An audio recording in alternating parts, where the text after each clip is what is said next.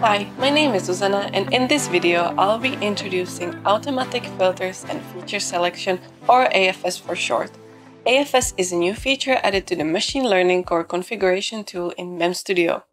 Training a decision tree can be quite complex, especially when it comes to analyzing input data and extracting the relevant information.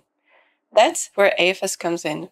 This tool helps you identify significant information for decision tree training by analyzing your data. It makes the training process more efficient by generating relevant features, filters, and window length from a given labeled dataset. Best of all, everything is done through a graphical user interface. No coding required. Let's dive in and I'll show you how it works. I'll demonstrate AutoML feature in MEMS Studio for the machine learning core, which allows for automatic filters and feature selection. For this demonstration, I will use an activity recognition example. Prior to this video, I have prepared a dataset for 3 activities: biceps curls, boxing, and no activity, all captured using the LSM6 DSV16X sensor inside the sensor tile.box Pro. Now, let's open MEMS Studio application, connect sensor tile.box Pro to the application, and navigate to the Advanced Features section, where we can access the machine learning core. While it's not necessary to connect any board to the application, having it connected will be handy for demonstrating live classification at the end of our tutorial. First, select a workspace to work in and choose the LSM6 DSV16X sensor. Load all datasets for each activity.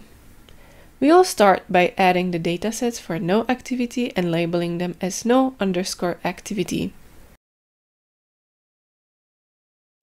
Next, we'll upload the data for biceps curls and label it biceps_curls.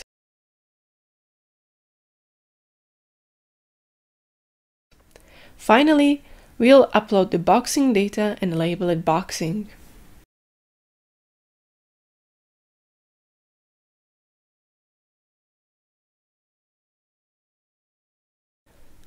Next, we will move to the AFS tool tab.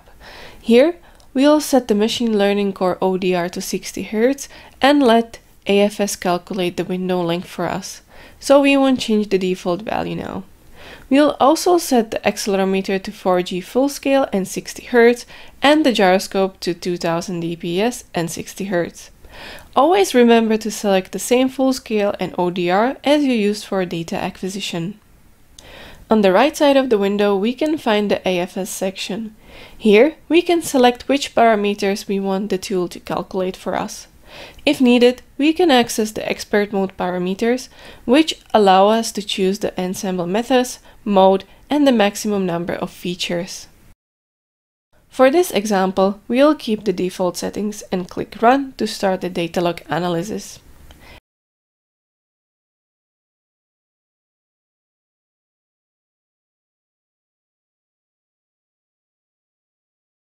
Once the analysis is complete, we'll see the calculated window length, filters, and features on the left side.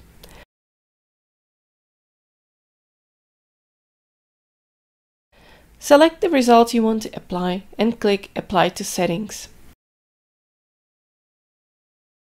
In the Rffff Generation tab, we can review all the applied parameters, such as sensor configuration, filters, and features to be used.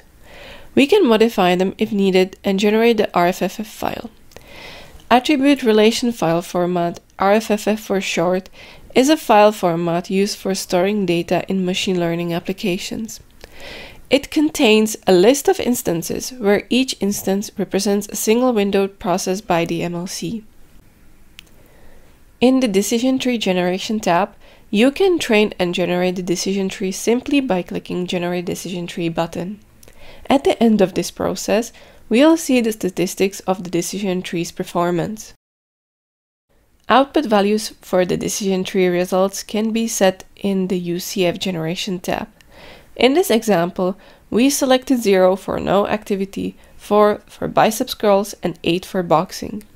To run the decision tree on the sensor, convert it into a sensor configuration with the Generate Config File button and load it into the sensor with the Load Config into Sensor button.